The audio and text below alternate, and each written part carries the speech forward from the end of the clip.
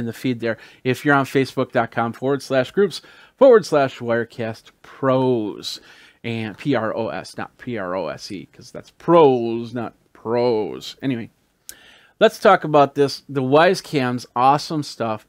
These things are the main one's under 20 bucks, 25 bucks or something like that. This one was about $40, and you got to put in your own SD card, and it does SD card recording, and it does live streaming. But it has one other functionality, and that's called RTSP, the ability to stream it.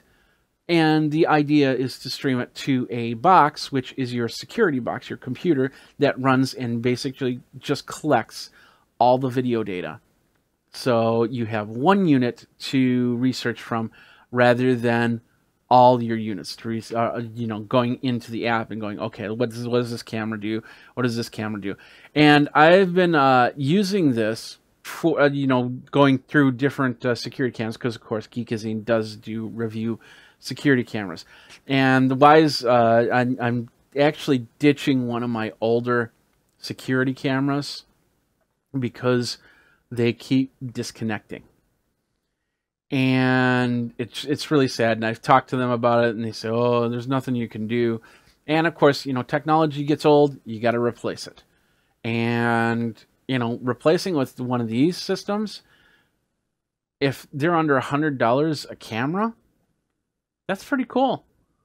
And bringing it into a security box, which that can record it, or you can look at it on the app, one of two ways. But once again, you can set up a router for all your security cameras going straight to the box, so that has the least amount of a resistance, and then you have everything recorded in one area.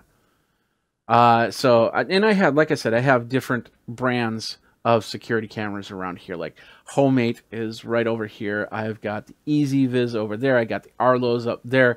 I've got I got like 3 other brands of cameras. I can't think of them offhand. But anyway, the idea is that having them to go to one area to record out, so you can go. It's just perfect. So anyway, that's what this camera is. And the cool thing about this is I can sit here and now I can use the PTZ options, maybe.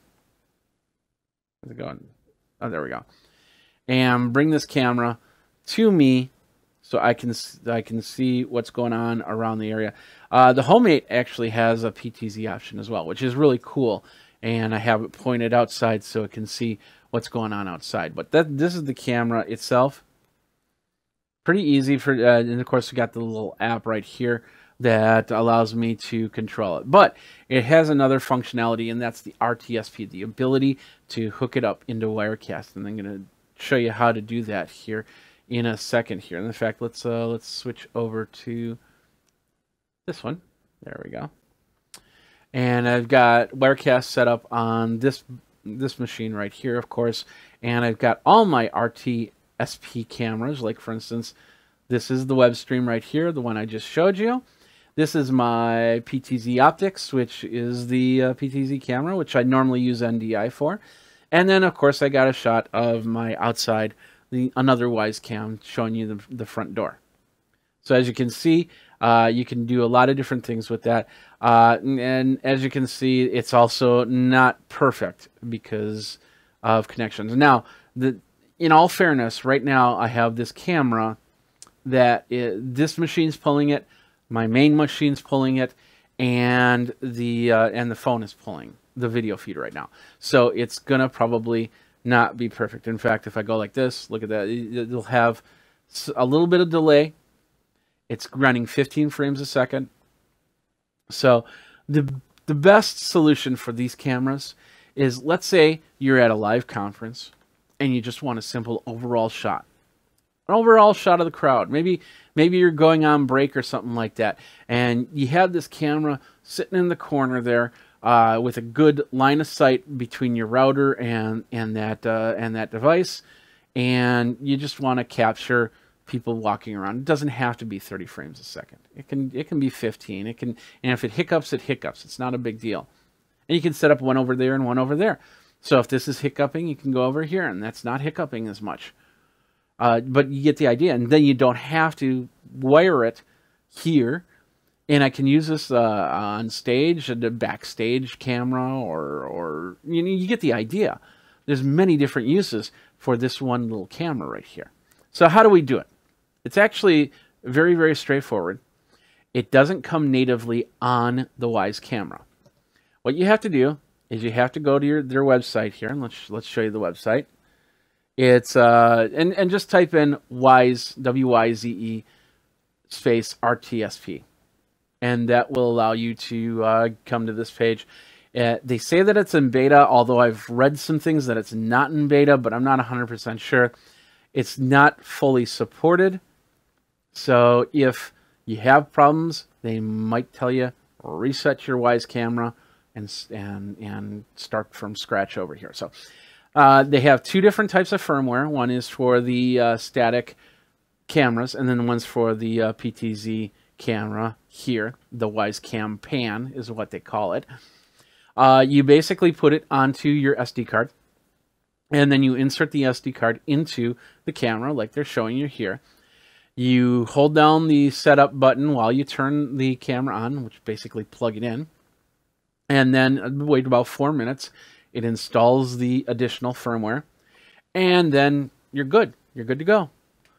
You come back, you go to the app, and we'll go here. So we go to the app, and then you'll go into your settings, and you'll go to your advanced settings, and down on the bottom, you'll see, and it won't be here if you're if you don't have it set up, but once you have it set up, you'll see RTSP. So you set it up, and so you basically give it a username and password. The only problem I have with this, you can't use special characters. So capitals, lowercase, and numbers. It's okay, but when you're talking a security camera and you're enabling RTSP, you want to have a secure password. 12 characters, uppercase, lowercase, and symbols.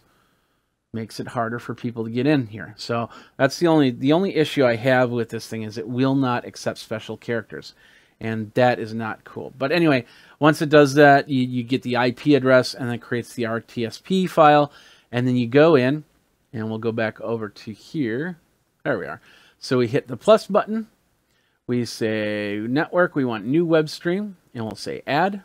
And I can put the RTSP here, username, password. And in this case, it gives me the whole line. RTSP : / usernames dot password at IP address / live. But you can put in RTSP IP address / live right here in where it says URI. Username is the username and the password is the password. We got a buffer here, and of course we can use the video delay and audio delay. Now keep in mind that depending on what camera you use, there's going to be a delay on this. And sometimes, the first time I hooked up this camera, or the other camera actually, it was about a 6-second delay. And then I brought it closer and it became a 2-second delay. You get the difference. You get the idea. So it's not going to be perfect.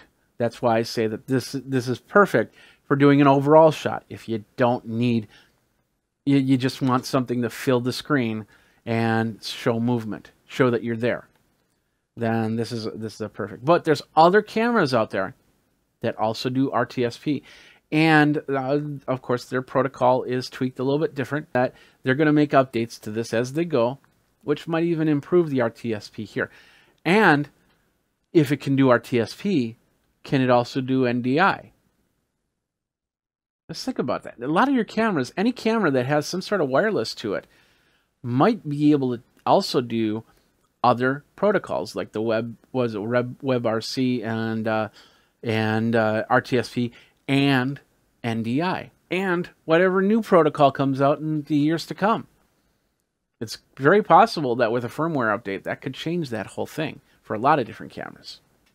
So it's awesome, and like I said, the best part about this is I can put this in a place. I could put this on the ceiling. It's so lightweight. I could put this on the ceiling and then have product views coming from overhead. And if it skips out or anything like that, it's fine. But I don't know. I think it's a great camera to have, and especially if you're doing a whole bunch of stuff and it's all of a sudden it's like, hey, can you do this type of camera? It's like, I think I can, and you can pull these out of your bag and go from there.